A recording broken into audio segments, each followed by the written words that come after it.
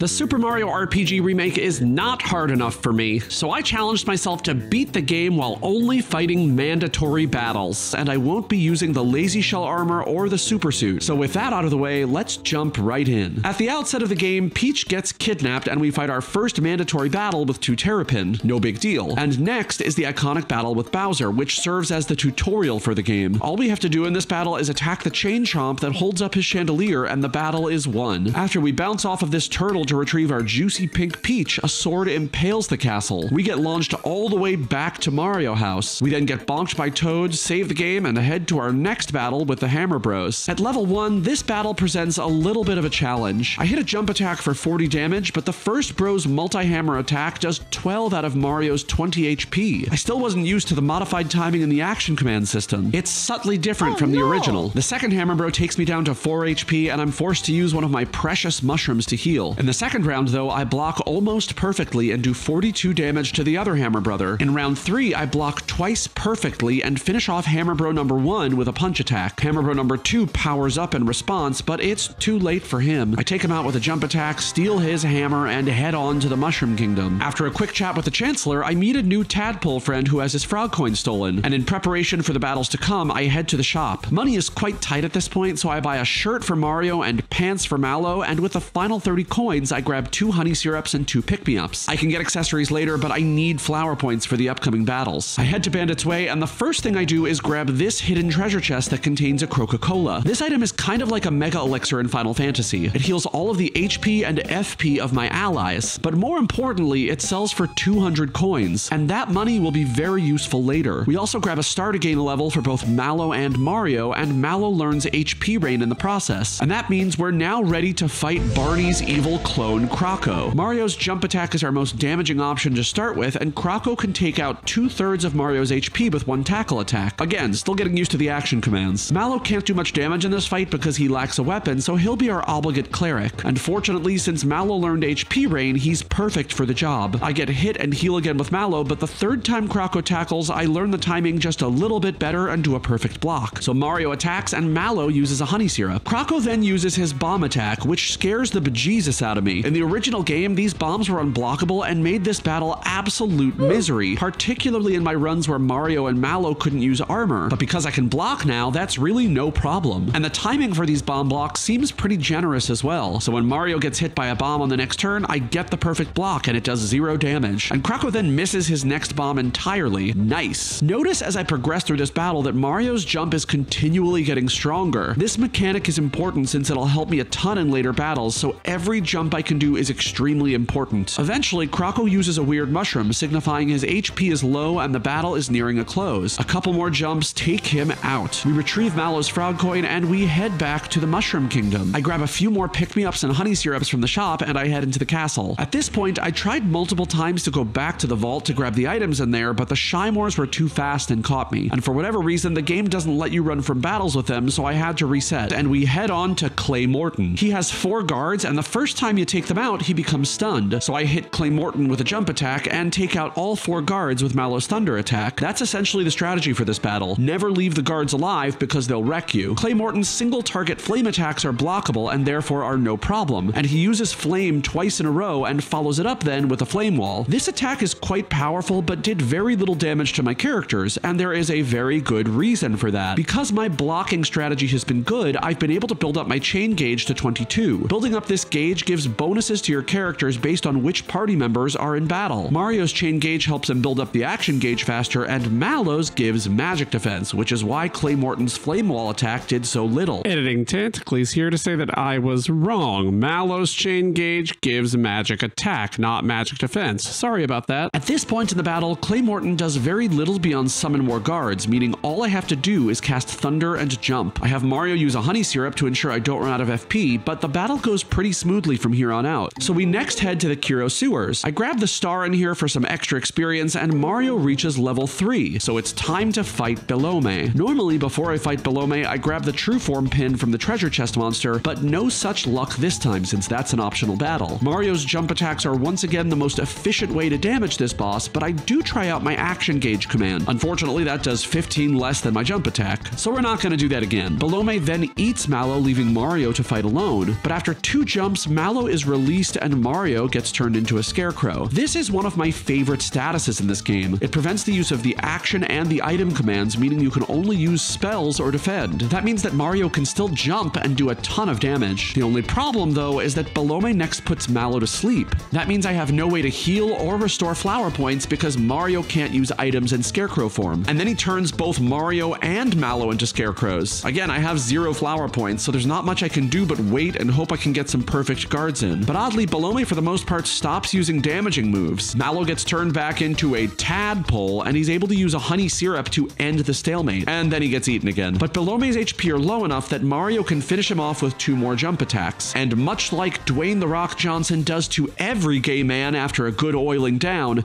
Belome floods my basement, which means I play the Midas River course, which I find quite difficult in this remake, have a chat with Frogfucius, or in this case the Frog Sage, and get Mallow's first weapon, the Froggy Stick. This represents a huge power spike for him as he can now do damage without using magic. You know, until I remove him from the party forever later. Sorry, Bay. But we're not removing him yet, because next we have to head into the forest to fight Bowyer, and that means we get Geno. And the power spike of Geno is incredible. He literally has no equipment on, but his magic does a ton of damage, and his physical attack does as much as Mario's jump attack. Bowyer does present one small problem though, and that's his static electricity attack. It almost completely massacres Mario and Mallow and does more than half of Geno's HP. That means that 2 of them will completely wipe out my team. So I burn some mushrooms and use an HP rain, and then Mario goes down. But he's revived, he jumps, and Mallow restores some FP before Bowyer blocks off items. And from this point on, Bowyer primarily uses single target attacks for some reason, which is frankly just good RNG. I've mentioned it before, but all single target attacks can be blocked. There's one exception though, and that's status attacks. And Bowyer soon puts Mario to sleep and uses a static electricity again. But I heal my team, block a bolt attack, and continue attacking with Geno and Mario's strong attacks while using Mallow to heal. And finally, Bowyer blocks all 3 buttons, signaling that it's time to use a triple attack and finish the battle. A tough fight, but ultimately no problem for Plumber, Tadpole, and Wood. I said wood. So I get my second star, and it's time to head to the capital of Mexican cuisine in the Mushroom Kingdom, Moleville. Yum. Our next challenge is Croco. Now, let me say something. In my last video, I talked all about the changes in this remake, and I mentioned that Croco is harder to catch. Some commenters were very mean to me and mentioned that he just goes in a circle, but that is not what happened. He literally just disappeared. I went backwards and forwards and did about 5 laps around the place, and then I went backwards again, but ultimately he just kind of showed up near the bomb passage again and hung out there, which is weird. Anyway, I've done a ton of challenges for the original version of this game, many of which I'll be remaking, playlist link in the descriddly-do, and I expected this battle to be awful, but they've made some changes that make this battle a lot easier. First of all, Croco's bombs are once again blockable. Also, the timing for blocking his chomp attack, which is now called Monster Toss, seems a lot more generous. He does get a couple of my characters down to critical health, but because he can only attack one character at a time, he never really gets the better of me. He then takes my items, which has me a little worried, but it's ultimately no problem, because in the second phase, I have his block timing down so well that he doesn't do a single point of damage. I was expecting to suffer during this run, but maybe later. But anyway, that leads us first to a star, which gives another level up for all 3 characters. And we head on to the real boss of the mines, Punchinello. Punchinello's gimmick is that he summons bombs that will explode and do a ton of damage. Or they would. Except the new splash damage mechanic in this remake completely changes things. I get some good damage off initially before he summons bombs, and then 2 sets of splash damage are enough to kill all of them and to prevent me from taking even a smidgen of damage. Another attack ends the first phase, and before even a single one can explode, my characters do enough to end phase 2. And now it's time for the big bombs, which I'm quite worried about. But my triple gauge is full, and I use that to do a whopping 264 damage and take out Punchinello in a single strike. So I end this fight without a single bomb exploding. You know, except for the single giant bomb that covers us in soot, but hey, RPGs are dirty business. So we grab our 3rd star, ride a minecart back to Moleville, and leave without even finishing our meal. We head through Booster Pass and to Booster Tower, where Bowser joins the party. By the way, Bowser is just as cute as the original. He's emotionally vulnerable, and I just want to hug him. And because he's so cute, I replace my tadpole with a turtle. So now we have a party of Mario, Bowser, and Geno. And Bowser, when he joins, is completely overtuned. He has amazing defenses and offenses, so he'll make the next few battles a cakewalk, or a peach walk if you will. I next grab the masher before I head up the tower, given that it will give Mario an enormous attack boost. We have a quick cameo from Retro Mario, get Bowser a new kitty, and play the curtain game, which we win, and we get the booster charm. That's quite useful because it halves all elemental damage, but I forget to equip it. Oops. Anyway, that's a shame because the next boss fight is with Knife Guy and Great Guy, who can be quite tough. But having Bowser in the party gives us a huge leg up. Bowser's Terrorize spell inflicts the fear status. That doubles the damage they take and halves the damage they deal. One thing I love about the remake is these nifty little indicators that show you when an enemy is afflicted with a status. Within a few turns though, Knife Guy goes down, and that's before he can even stack with Great Guy. And of course, Great Guy, despite his lack of partner, manages to get Mario down to critical HP. But rather than heal, I just go ham on him and take him out with a bunch more physical attacks. Fear is a hell of a drug. So we climb Booster Hill, a really fun recreation of the classic minigame, and I get 7 flowers, which is a pretty good performance. And that means we're now on to what was the final boss of every single one of my solo character runs, the cake. Before challenging it though, I use my frog coins to get a party bracer from Tadpole Pond. That will double my defenses for the entire battle, and I hope that'll be enough to keep my characters from dying and get me through the second phase of the battle, which is the hardest part. I also play the Peach minigame and I get a kiss from the daddiest of all turtles, and then it's time to head to Pound Town with some cakes. Did you know that cakes have layers just like onions? And ogres? Anyway, the first phase isn't too bad. The cake stays dormant while the 2 chefs attack, but their attacks aren't incredibly powerful. I open with my party bracer, which will carry over to the next phase, and my characters easily destroy phase 1. But now it's time for phase 2, the ultimate run ender. The goal is to extinguish all of the cake's candles and then deal one final attack to finish this phase. I start with 2 attacks right away, and the cake uses Lullaby, putting Bowser to sleep. I take out another 2 candles, and the cake uses Lullaby to put Bowser to sleep again, wasting its turn. So I take out 2 more candles, and it uses a weak physical attack followed by Blizzard, which does very little to be honest. And I take out 2 more candles. Then it uses Water Blast and Blizzard again, and even though my characters are all at critical health, 2 more attacks is enough to end phase 2, and we're through the hardest part of the battle. Mario immediately dies, but after he's revived, I'm able to use physical attacks and Mario's powerful jumps to do a ton of damage. The cake uses Sandstorm to make my characters afraid, but it never takes out more than 1 at a time, and eventually Booster devours the leftovers and we finally get Peach. Which means we now have my personal favorite party of Mario, Peach, and Geno. Peach can heal extremely effectively, Geno will eventually get access to Geno Boost, which will raise attack and defense, and Mario will be, well, he'll be jumping. So we head back to the Mushroom Kingdom, watch Peach turn into Mary Poppins, chat with the Frog Sage, and get our 4th star at Star Hill. After which we head to Seaside Town. We learn about a star and a sunken sheep, and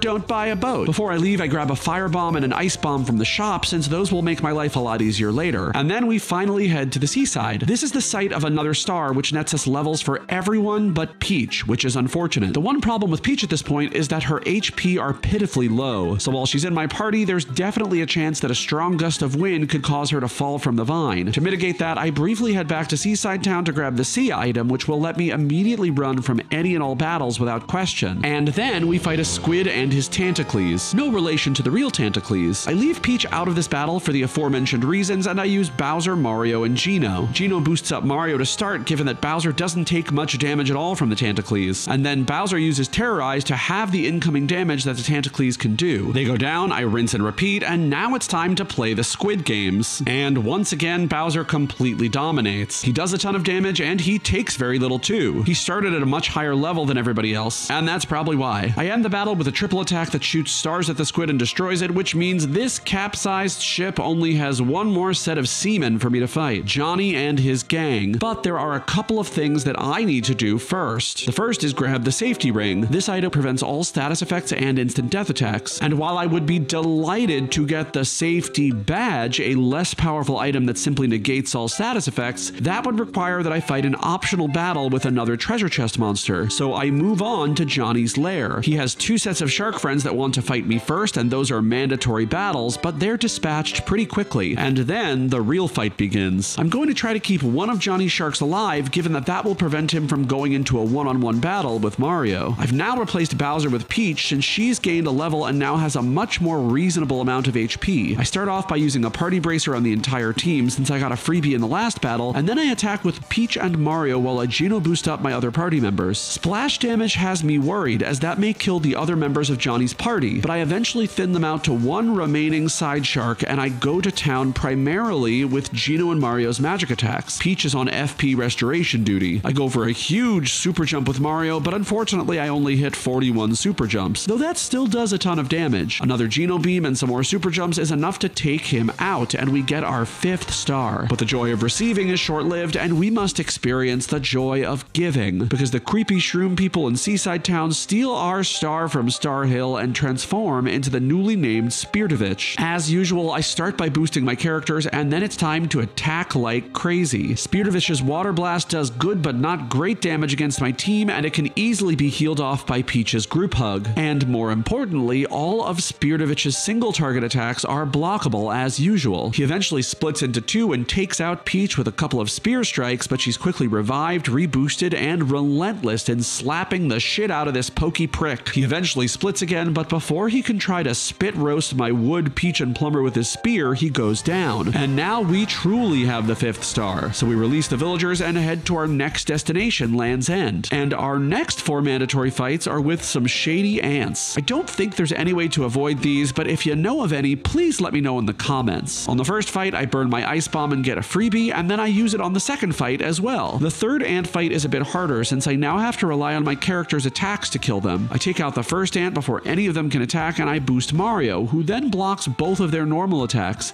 and the second and third go down in no time at all. The fourth ant battle goes as well as the third, and I realized that I got really lucky. None of the ants used their Carnikiss attack, which would have one-shotted my characters. Of course, it can now be blocked, so maybe it wouldn't have, but still, very lucky. I guess it's nice that it's not an immediate run-ender anymore. But hey, we'll save more about that for a future solo run. I then grab the stars in Land's End, gaining a few levels in the process, and we head into the lair of Belome 2. Belome 2 likes to create clones of my characters who will then attack alongside him. I start the battle by boosting Peach, and then Belome puts Mario to sleep. But now that I have the safety ring, Peach is immune to status effects. That means that if anyone has a bad status, she can now immediately cure it while restoring their HP, which she does with a group hug. Aren't hugs great? Belome then clones Peach, but her clone is the weakest one, and it goes down to an attack from Mario. We rinse and repeat with another Peach clone and more sleep spells until Belome clones Geno, and that clone also goes down before he can attack. Then he clones Peach again, who goes down to a hammer strike, and one more Parasol Smash from Peach is enough to tongue-tie this delectable doggo. So we head to Land's End, get scammed by an old lady, play Stomp the Chomp, and donate a key to a golden cat dog, and head on to Bean Valley. But on the way, I farm a bunch of frog coins from the Paratroopa course. This way, I can buy the EXP boost from Seaside Town, which will allow me to give double experience to one of my characters and make them more viable for the final boss fight. And the person I choose to equip it with is, of course, Peach. She'll be able to do massive physical damage at the end of the game. So Mario for now gets the safety ring. And now, in the land of the beans, it's time to turn this big red bean into paste. Smilax phases 1, 2, and 3 are no big deal, but I use these phases to Geno boost my other party members. And then the big guy comes out. I take out his first crony, and then he immediately uses Petal Blast to turn Geno and Peach into mushrooms, which is very mushing bad. I heal Peach with a mid-mushroom since she's near death,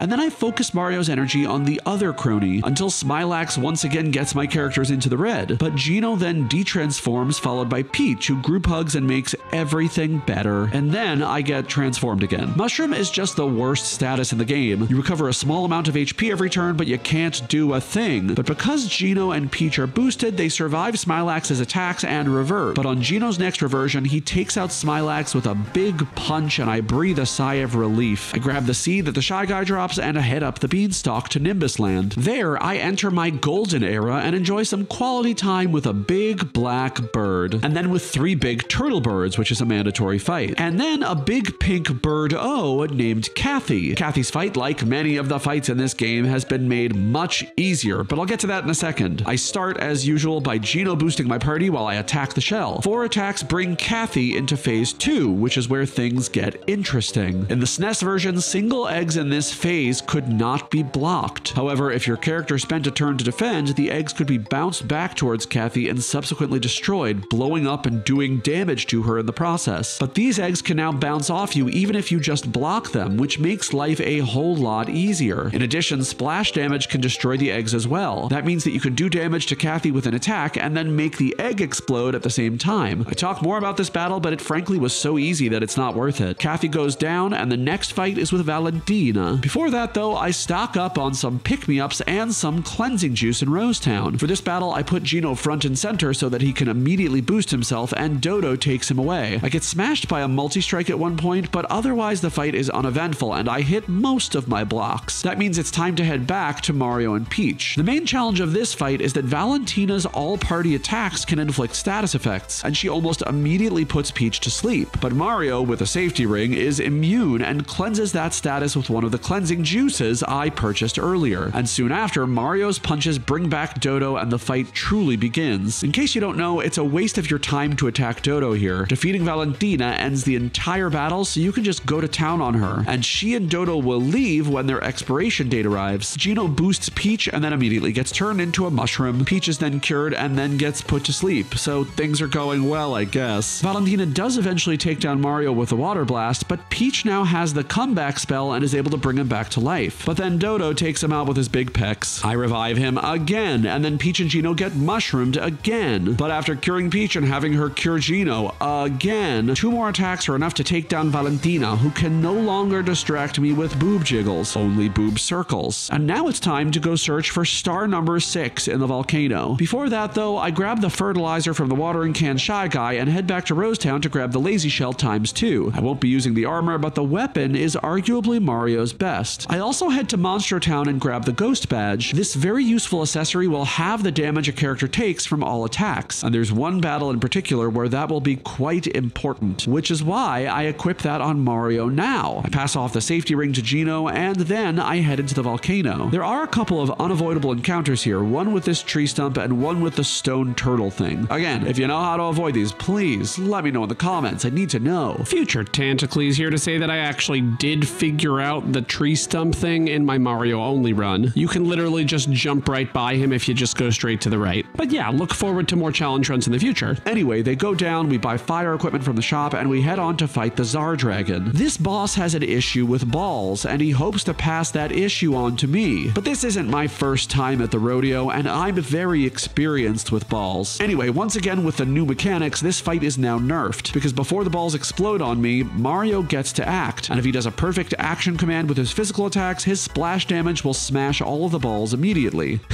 I said balls again, by the way. Anyway, this battle is pretty boilerplate because of this new mechanic. Gino boosts, Peach heals, Mario wrecks some balls, and once the Tsar Dragon dies, Zombone comes out. That's right, where there are balls, there's a bone. And Zombone doesn't have any special gimmicks. In the old game, he would often get 2 attacks in a row and just wreck, but that is never the case now. He gets 1 attack at a time, period. Peach now reaches level 15, we save, and then we head on to the Axum Rangers, which actually might be challenging. The way this battle works is that pink heals the enemy party, green primarily casts magic, and black, red, and yellow all deal physical damage. However, if 2 rangers go down before red does, he'll power himself up and be able to do gargantuan strikes against me. So the first order of business is, of course, boost Peach so I can keep the team healthy, and then Gino immediately gets taken out. I make it my business to pursue black since he's typically the hardest ranger. However, his bombs are now also blockable, and he goes down to a few physical attacks. Then I throw a firebomb, which takes down pink, and I get 1 attack in on red before he powers up. Now that black is gone, the enemies can still do a lot of damage, but not enough to threaten me substantially. However, I do take down red given his damage potential, and then I defeat green. Yellow is the final frontier, and he manages to kill Mario before I'm able to take him out. He also takes down Gino, but with 1 final lazy shell attack, he yields to red, who starts firing the breaker beam. And on the recharge turns, I heal and then continue the offensive. And within 2 turns, the breaker beam and the Axum Ranger ship has been defeated, so we're in the home stretch. I grab Peach's frying pan from Moleville, her most powerful weapon, and then I take the bus, another thing that I don't think you should buy, to Bowser's Castle. To avoid more battles, I reset every single time I encounter a battle floor, and I do all of the action and quiz stages. Then I head on to fight the newly christened Wisekoopa, and this battle actually has not been made easier. It's perhaps one of the only battles in the main game that's been made a little harder. You see, in the old game, when Wisekoopa summoned a bomb, once it exploded, he would freeze and not do anything. He'd just become a sitting duck. But that is no longer the case. However, I don't let the bomb that he summons do any damage to me because of Plumber, Peach, and Wood's triple move, which prevents all damage from 1 attack. So the bomb bomb explodes, does no damage, and then it's business as usual. Wisekoopa summons a Jinx clone next, which I take out quickly, and then he goes down soon after, and we move on to Boomer. And Boomer, well, he was frankly pitiful. I'm not even going to talk about him. He just dies. But Exor. This is a fun one, because we can cheese Exor pretty gosh darn quickly. If we kill one of the eyes, Exor's protection goes down, and we can use Geno's Geno Whirl to do 9,999 damage to the top part. And I do miss it a couple of times, but eventually I get it, and Exor dies within a couple minutes. This could also be done in the old game, but I never used this exploit. But apparently it's meant to be there because they kept it in, and now is my time. And speaking of time, my next boss is a giant clock. And once again, this is a nerfed boss. All of the boss's most powerful attacks, namely the Dinglings, Dark Star, and Roulette, are now blockable. The timing for Dark Star is pretty easy for me, but the timing for Roulette is basically impossible. So Peach does die to a Roulette, which causes instant death, but she's revived almost instantly. The right bell goes down, the clock kills Mario and turns Peach into a mushroom, and then I frantically scramble to cure status and revive Mario. After a bunch of reboosting, the bell goes down to a final jump attack, and all that's left is the clock face. It does manage to turn Peach and Mario into mushrooms again and then kill Mario, but otherwise it can't really do enough to threaten me. Peach, Geno, and Mario now do amazing physical damage, and they break the clock's face. So we head on to our next mandatory fight, a Spear-to-Vitch refight.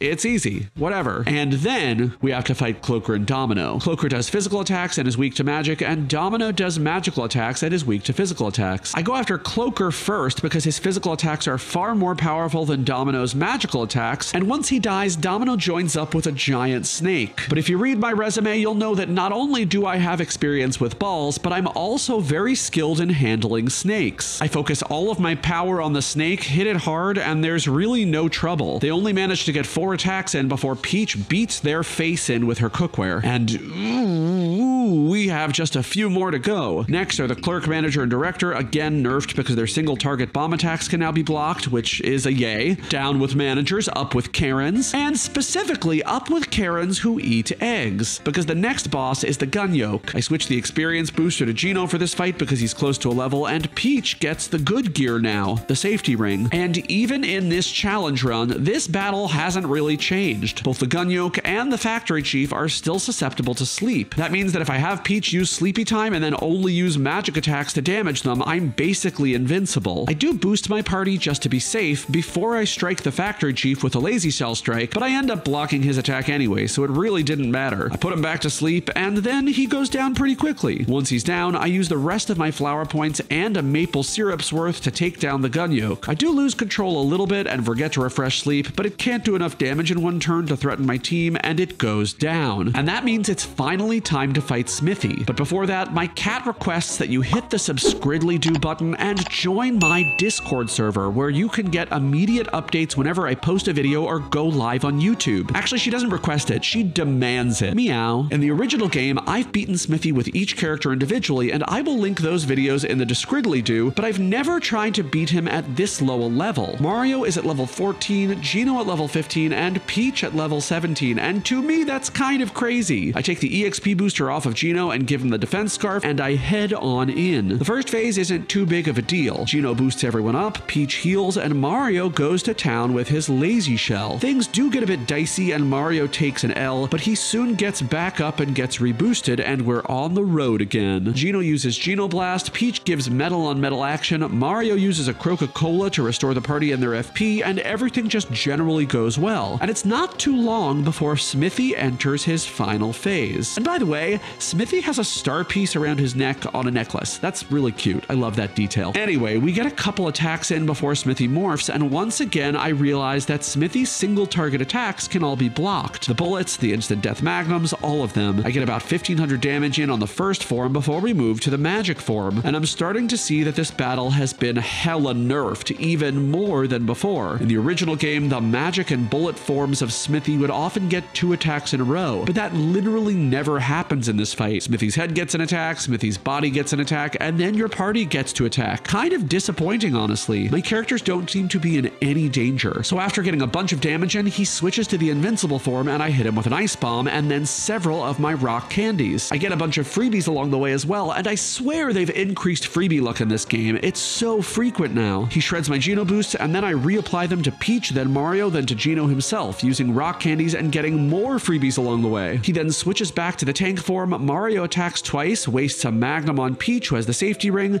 and Geno blasts him, disabling the body for a second time. Unfortunately, Geno does get hit with the Magnum since that attack causes instant death and Geno doesn't have protection against it, so he gets taken down and Smithy transitions into the treasure chest form. Peach quickly revives Geno and I have Mario use a firebomb, and that ends the battle after just 4 phases. I talked a lot about changes made in this game, and if you want to hear more about them, watch this video right here. Don't buy a boat. Thanks for watching and goodbye.